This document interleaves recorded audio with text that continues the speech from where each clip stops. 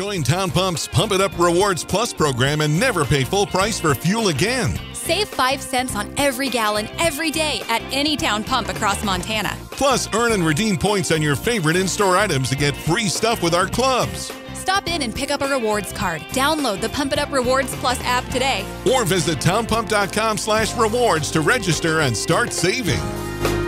Town Pump. Right down the road. Pump it up. Oh, yeah. All right, everybody, welcome to the Week 7 press conference. We've got the University of Idaho coming to town after a bye week, and we've got Coach Hauck with us. And Coach, we'll just start there. How's the locker room feeling after a bye week? A week of rest for the guys. Was it productive for your team? And then your initial thoughts looking ahead to the Idaho Vandals. Okay. I'll try to be loud for y'all. Coming off an open day, we had a few good practices. We got some recruiting evaluations done, and hopefully we have a fairly fresh team, or as fresh as you can be this time of year. Idaho's a huge game this weekend. It's our second oldest rival in terms of number of games played. They got a very good team, so like where we're at. I think they probably like where they're at. They're on a 3-game winning streak, coming off an open day. Questions? Coach, you mentioned both of you coming off of a bye. How does that add to the dynamic? I guess, does it affect your preparation at all? How does it add to the dynamic, the fact that you guys are both coming off byes, no games last week? Yeah, I don't know. I never know what to think of open days. We're trying to have our schedule be as normal as it always is. Like I said, we had a few good practices last week. I don't know. I'd be interested to hear how they prepare. We always talk as coaches on what you do on an open day. It's pretty mixed. I'm not sure how. I think they are, sending us an injury report.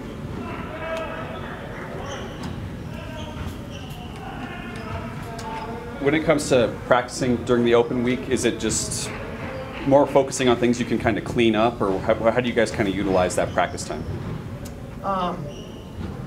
It's more on the opponent. It's really Kyle. It's about them and their scheme, so kind of got to jump on that, and we got a chance to look at some things we like against some things they do.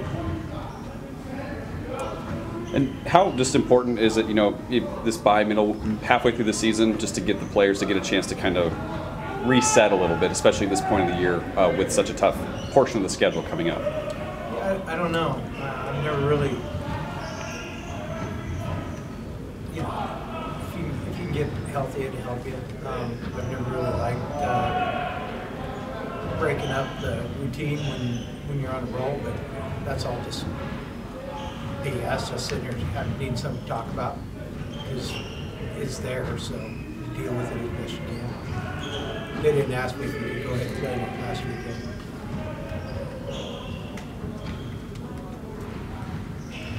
How similar does Idaho look after the last couple of years? Are they drastically different under Jason Hauck? They look similar. Everybody's doing the same things on offense unless you're playing an option team. So everybody looks similar. So they're not reinventing the wheel. They're playing hard. They look really physical, which is certainly like they've been. They look like they're enjoying the game, having fun playing. They have been so physical since they got back into the league. What's been the biggest difference for them here in this first 5 games? Between they're just more consistently winning this year. Yeah, I'd say that's the difference. I don't know why that is. And how about the quarterback, Idaho's quarterback? He's very efficient these first couple games in league play. He seems like he's really improved. Yeah, he's done a good job. He's really balanced on offense, run pass. And then the quarterbacks lead the nation in completion percentage. So, yeah, that's a concern. Highly efficient. That's because he's leading the nation in percentage. And not turning it over. I don't know that they have an interception. I don't think so. With Idaho having been in the FBS for a few years, with Idaho having been in the FBS for a few years, and then they came back a little weaker than they had been in years past. You mentioned they're finally looking, strong again. Do you feel like that's restored the rivalry in a sense, or how do you feel about the current state of this game? I don't know how I feel about it. I mean, like I said, they're the second oldest rival on our schedule in terms of games played. How many years have been back to this? 5? 6? This is their 5th. Fifth. Yeah. I mean, it's been a while. It's not like something new, so I don't know how to answer that beyond that. Sure. And then, with the win on Saturday, you'll tie the most wins over Idaho by coach in program history. Is that something you knew about, or something that's any important to you? No, it's a failing of our sports information director. I have no idea. No, I didn't know that. You're new, I take any opportunity to bust Tate's chops that I can get. No idea. Appreciate that. In fact, yeah.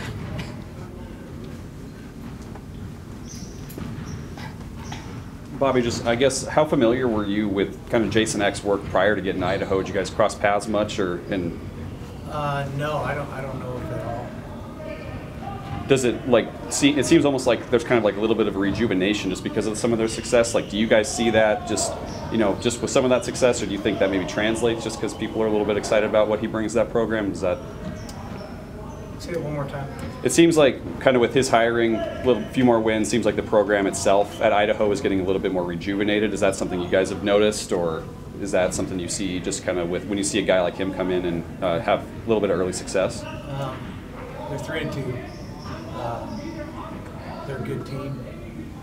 I think they've been a good team when we played them in the past. So.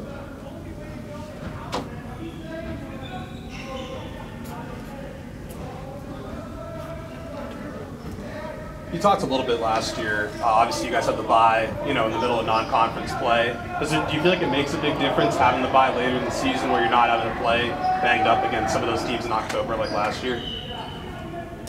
Well, last year we were down guys pretty much out for the season, so you're not going to get them back in that case. I don't know. Like I said, it would have been good. It comes when it comes. And as far as self-scouting goes, you mentioned getting those practices in. How much of it is, watching film? How much of it is actually having the time to correct things you see in practice when it comes to self-scouting during the bye week? Well, it's both. It all everything comes from film. We're watching our film, they're watching our film.